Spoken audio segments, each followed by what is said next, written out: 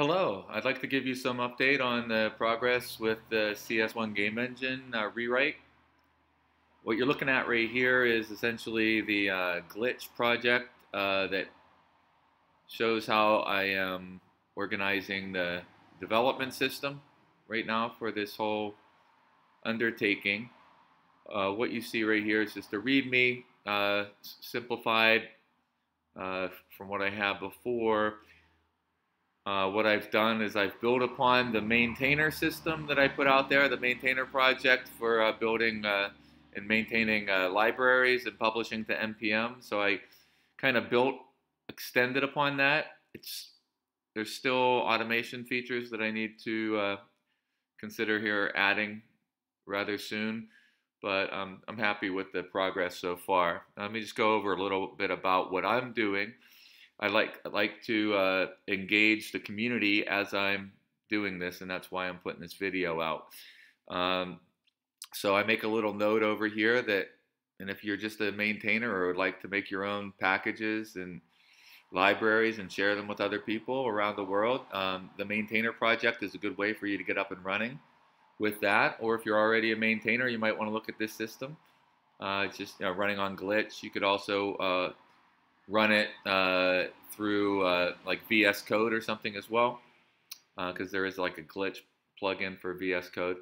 Or you can just look at the structure of it and maybe get something out of it. It's using the roll-up bundling system. So specifically about the game engine I'm developing, looking to kind of shield the end user from much of the asynchronous aspects going on under the hood, and give a certain like definite ordered sequence of events that they can tie into, or at least know exist in the background, that are guaranteed to follow a certain order. Kind of document some of that right here. I document some of my development commands right here, which is just like really repetitive, but just kind of illustrating how I use some of the scripts that are over here in the project.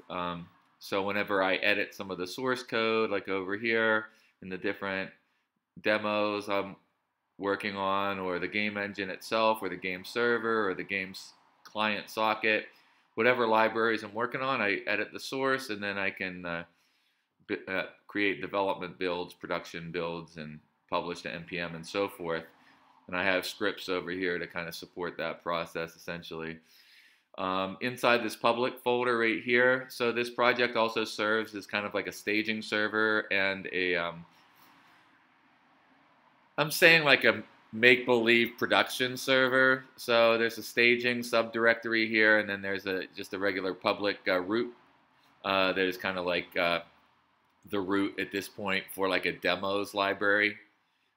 So yeah, if I go show the project here, or if I go to the README and click on CS1 demos, it'll take me to that front page right there, which is essentially just a nice responsive card layout for the different demos I'm working on right here. And then you can just click on a demo and it'll obviously just load it up and so forth. And after it loads up, I'll just jump out there because it's not even all set up yet. But after the demo loads up, then it's going to load up in a new tab, and then you can go back over here and look at another video, or another demo. I have yet to link up to the source. I'm going to link to the particular source pointing to the GitHub page rather than the glitch page. So I haven't done that yet. But this is a nice way that I'm also going to have my students later on, and anybody else that wants to practice developing with the CS1 Game Engine, they can just use this project also to help their learning process. And I'll make some base demos eventually to help them learn about it as well. And then as they kind of create more demos, if you will, and use this process, I want to automate the process of adding more cards to this card layout for these demos, and then that way people will just be able to after they publish something, or at least push it into production, that it will generate a card over here, which it doesn't right now. I have to manually do that. And then it will generate the HTML, the web page that this is pointing to, and so forth. So that's kind of something else I'm working on. I've been updating the blog lately as well. If you go over here, the blog is just basically a Gatsby blog hosted at Netlify with just really simple text articles. It's kind of just like I guess a journal for myself. When I think I have to think a little bit more about things, I'll just like write some things down, like the event flow. I just want to get clear here on what the events are so far and how they're going in a certain order. But you know, what am I talking about when I say DSL, domain specific language, and how does that kind of play into, why is that important in how the engine is being developed? Because at this point, really, the engine is just going to be, it's not going to be a GUI. It's not going to be like an editor engine that has an editor accompanying it. It's going to be designed in a way that if you wanted to build an editor on top of it yourself, that you could definitely do that much easier with the way that this API is being designed.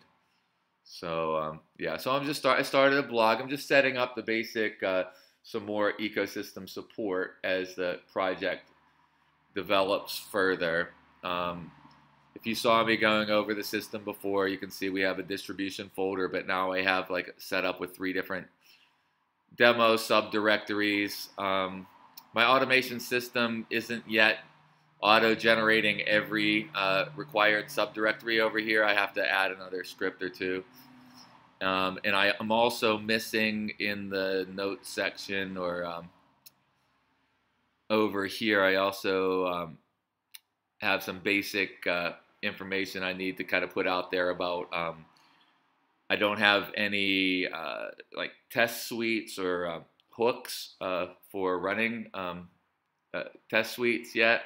That'll be something down the road I'll be adding as well. But I just thought I'd put this out there, and I did update the one of the related GitHub repositories that kind of mirrors this. So if you want to take a look at it, go ahead. What I really like to see is more people engage. So I can start to bounce some ideas, get some people to test some things, and that way we can maybe avoid some things that are get edited later on, or have to revert certain changes and things like that. The earlier get some engagement from the community, that would be the best. That's pretty much it. Have a wonderful day.